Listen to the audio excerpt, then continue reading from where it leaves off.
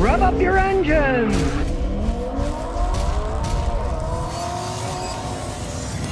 Mike Earl says, hey Scotty, I love asking questions. Do you have to pour oil in the new filter when you change it? Some people say you should, but I don't see a purpose. Yeah, they really don't need it anymore. Ages ago, yeah. Filters today are not full flow filters. All the oil of the engine does not go through the filter and then back to the top of the engine. Only part of it goes through that. Part of it goes direct to the top of the engine. You don't need to do it. And in most cars, it would be patently absurd because many of the filters are either sideways or they're upside down. So if you put oil in them and you turn them up to screw them in, it would all fall out anyways. Now, if you're an absolute fanatic and you got an upside down one, like on my Triumph motorcycle, go ahead, fill it up with oil because it's screwing on the bottom and it's already full.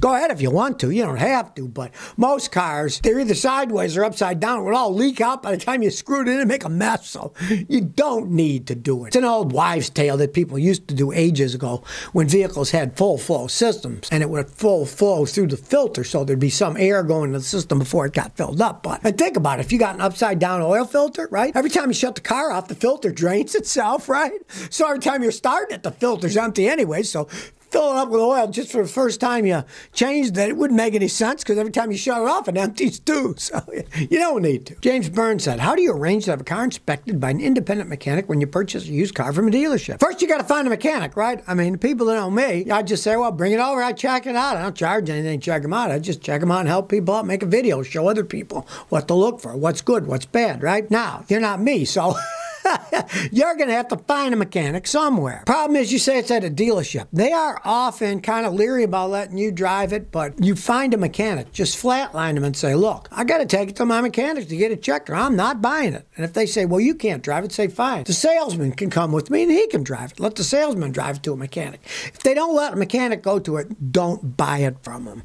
period. And if they say, well, your mechanic can come to the dealership to check it out, no, because we mechanics at our shop have all kinds of equipment. We can't bring it all when we go to test a car out at a dealership, and they know it, and they know something could be hiding, and you might miss it because you're not in your own shop checking it out. So if they don't let you bring them, tell them, go someplace else. I'll go next door. They'll let me take a car somewhere. I got to have it checked out legally. I don't want to have some baloney be wrong because you don't let my mechanic check it out. If they don't, walk. Go someplace else. Bobby D said, what are your thoughts on plastic oil pans? Yeah, I got a lot of thoughts on plastic oil pans, and they're all bad. What a cheap, crappy way to build a car. It's just so much cheaper to make a plastic pan than a metal one that's what they're doing. And guess what happens when you hit something with a plastic pan? It cracks, it's gone, goodbye. A metal pan, they can often get dings in them and they still work okay. And even if you knock a hole in them, you can weld the hole shut. They're metal. Plastic, when it's gone, it's done and you gotta buy another one.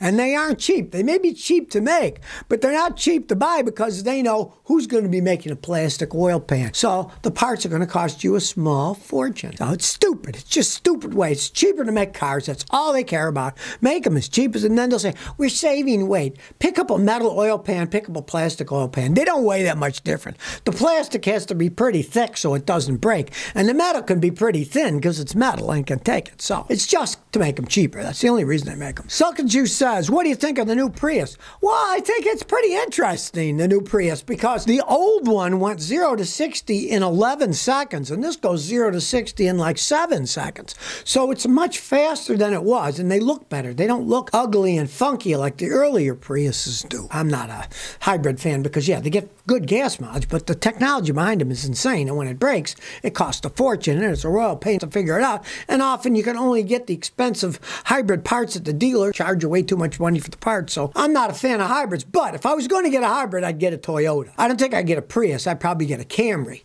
hybrid. Guy brought me one the other day. It was 6 months old, beautiful, got 47 miles a gallon, driving on a highway and 50-something in town, and it was a Toyota Camry, and it ran great, so that's what I'd get if I was going to get it. Canadians 8 says, do I drain my oil before putting ATS chemical 505 in the oil to flush it out? You're putting in that bottle, right? And it's not a good idea to overflow a system.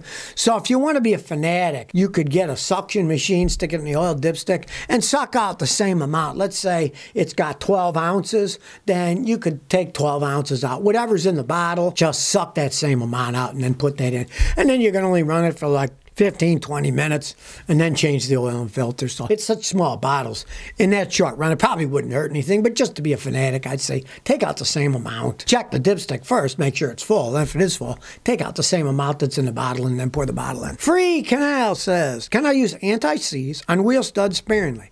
I'm talking about old rusted studs, not pretty zinc-plated one. You got old rusted stud, go ahead and put some anti-seize on it. You know, that'll help. It'll keep it from corroding on it. Just make sure you torque them all tight enough. The new stuff you don't want to, because when it's all coated and stuff, it creates a problem.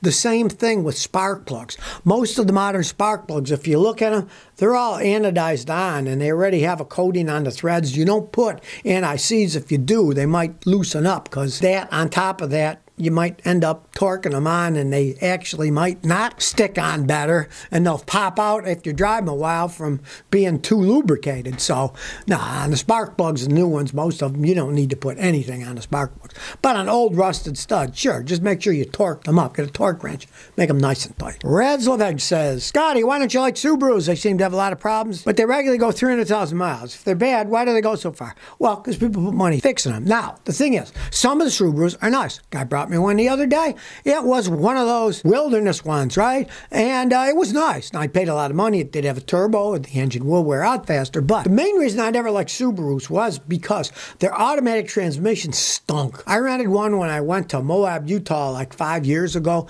and it was already slipping. It only had 1,500 miles on it. I didn't like their CVT transmissions. I didn't like the regular automatic transmissions either. But now they've got some deals going on with Toyota, and the CVT transmission and the guy's brand new one actually work quite well. And the guy, it takes it off-road too. So they are making them better than they used to, but that's the reason I didn't like them overall, because they had too many transmission problems. A couple of decades ago and back from then, they blew a lot of head gaskets because they didn't make the head gaskets on the boxer engines, right? But they don't do that anymore. You don't have to worry about that. With the 4s, the 6s, yeah, I would not buy a Subaru 6, but the 4s are pretty bulletproof now. Aiden says, my Tesla Model 3 is smoking a lot. Any help? Well, what's smoking? It doesn't have an internal combustion engine. You got some kind of electrical problem and it's creating smoke. Get it fixed before it starts on fire and burns you down to the ground. Their quality control is low, but I'm assuming you're making a funny post that, gee, my Tesla's smoking, it's burning oil. Well, it doesn't have an engine to burn oil, right? But now, if you are serious, if it is smoking, one thing you would look at is the cooling system. They're just like gasoline cars. They have radiators and fans to cool the battery system, the generator system, all that electricity, they get hot. So they have a cooling system. Instead of cooling an internal combustion engine, they're cooling down electric motors and electric batteries. As they discharge and charge up, they get hot and they got to cool. And if that cooling system has a problem, it'll start smoking, just like if your car smokes when your radiator starts to get a leak in a gasoline car. So you might check that if you're not pulling some kind of joke. Carolina says, should I get an OEM serpentine belt or Gates? I'm replacing the belt in 2011 Taco, 105,000 miles. Thanks. But the Gates are fine. I got Gates on mine. I never had any of them break, you know? Gates has been building belts for a long time. All of my Toyotas and Lexus in the driveway have Gates belts on them. I never had one break. I just replace them when they start to crack, and the last one lasted like 14 years. So I got to say, I'd stick with the Gates until they start making them crappy if they change, but they haven't yet. Archie says, if you were given a modern car for free, would you keep it or sell it? Well, I'd keep it, because if I sold it, you got to pay the tax on all that stuff. And it would depend what it was. What I would like is somebody to give me an electric car, and then I could just honestly test it out for people to tell them the truth. But so far, none of the electric car manufacturers have offered, other than a Korean company that doesn't import their electric cars yet into the United States. When they do, they said they'll give me one to try out. So then I'll be gladly trying them out, you know. I would like to try one out. I'm sure as heck not going to buy one, but I'd love to try it out, honestly. I got 3 chargers for them from various companies.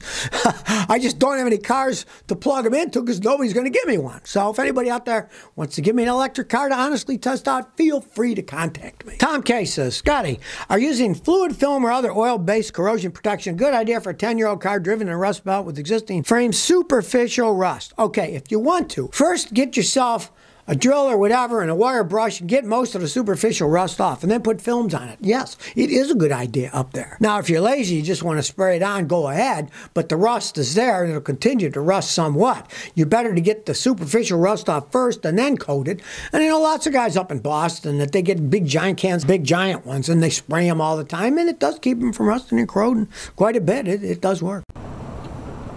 So if you never want to miss another one of my new car repair videos, remember to ring that bell.